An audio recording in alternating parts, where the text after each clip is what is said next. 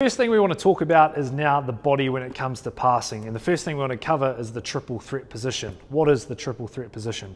So we've caught the ball nice and early, the ball's coming from the right side of my body. I've got three things I can do now. So I can pass the rugby ball, I can run the rugby ball, and I can now get into a position to kick the rugby ball. When you've got a team that really cares about the triple threat position, we all of a sudden always try to put it there. Instead of putting the pass too far out in front, down too low, which makes it hard to catch, we're wasting time and not getting the ball quickly into that triple threat position.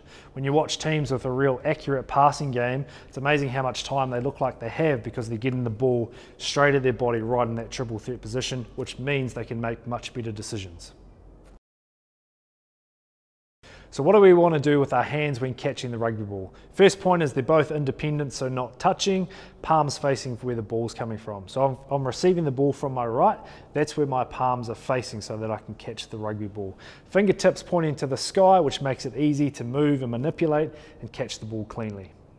So there's two styles of pass that we want to cover off. Catching a pop pass where the ball's floating to us, and then when we're catching a spiral.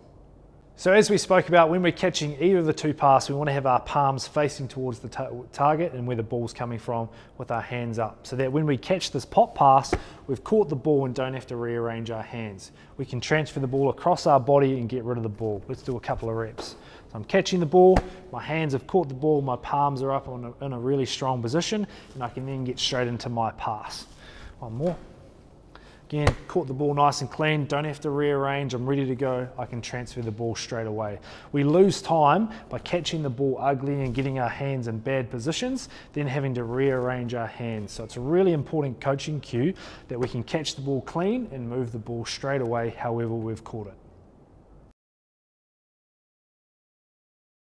So the next thing is catching a spiral. So same thing, our palms are up with our fingertips pointing to the sky.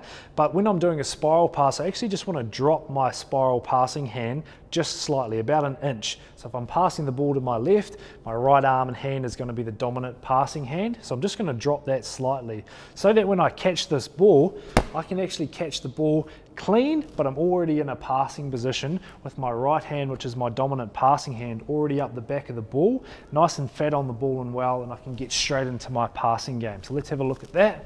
So I'm receiving the pass from my right, so my right hand just drops about an inch, palms facing forward and fingers up. Now I can catch that ball cleanly and get straight into my passing game.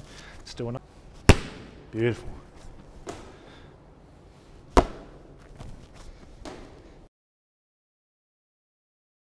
So a really important part of catching is actually cutting the ball off. So again, if the ball's coming from my right side of my body, think about a line just outside my shoulder. I want to try to get my hands past that line and really meet the ball. It's going to give me a lot more time and I can get to that triple threat position really quick. So receiving a pass, this is my line. I really want to be out here. I catch the ball comes in, and here I'm catching the ball nice and early. This way I can get into that triple threat and open up those opportunities to play. One thing that was coached for a while is turning your whole body to target. So if the ball's coming from my right, actually getting my chest at the ball and my hips at the ball, really turning here.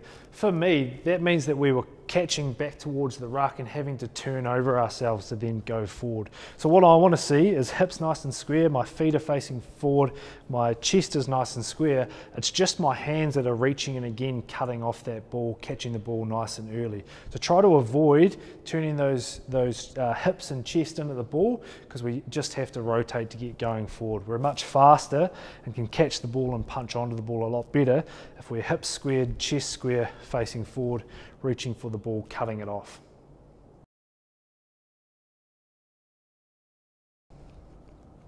So what should we do with our feet when waiting for the pass to come? So we've worked really hard, we've got ourselves set. I like to be 50-50, so on the balls of our feet, both 50 in my front leg, 50 in my back leg, meaning that I can be really patient. If we're too far forward and leaning, chances are we're going to jump the gun on that pass and roll forward too far close to the advantage line. So just waiting 50-50.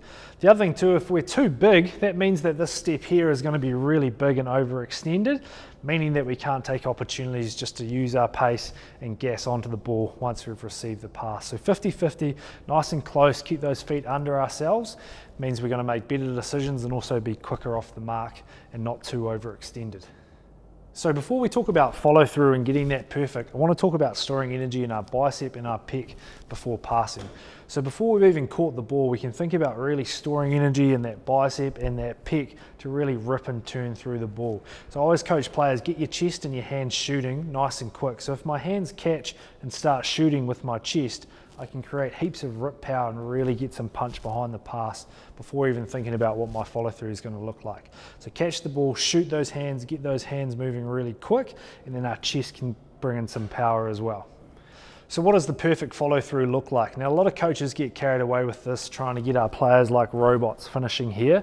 The reality is in a game, we don't be running at full speed and we can't actually follow through perfect each time. But for coaching reasons, it's really good to learn how to finish pass and finish strong through the pass. So how I coach it is palms facing down. We actually want to be looking through our fingertips to target, meaning that we can just have our hands slightly high, we'll get good elevation on the pass. Because of all that power that we've stored, we've used that chest rip, we can get it through to target, finish nice and high, strong, looking through our fingers. The key thing is not over rotating, so it's a really easy cue. If our hands and chest get past where we want to pass the ball to, we've lost our power and let the power flow out of the pass. So really be in control of the body, rip hard, but then have the ability to stop the chest and the body at that finishing point through to target. So from there, we've caught the ball, we punch through, finish high, palms down, looking through our hands with a big strong chest.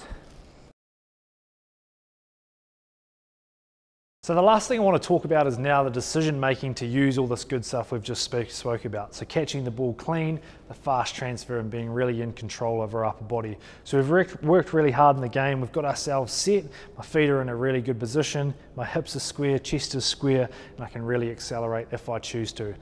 The reason why I really love this fast transfer spiral pass is I can catch the ball clean and get it to the outside player as soon as possible. That means I've had to make the decision that that's what I'm going to do before I've even caught the ball.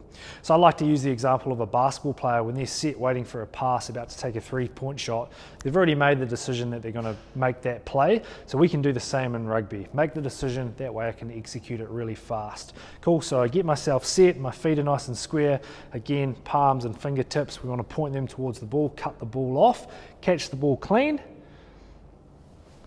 and now I can get straight into that fast transfer spiral, get through to my work and give my outside players time and space.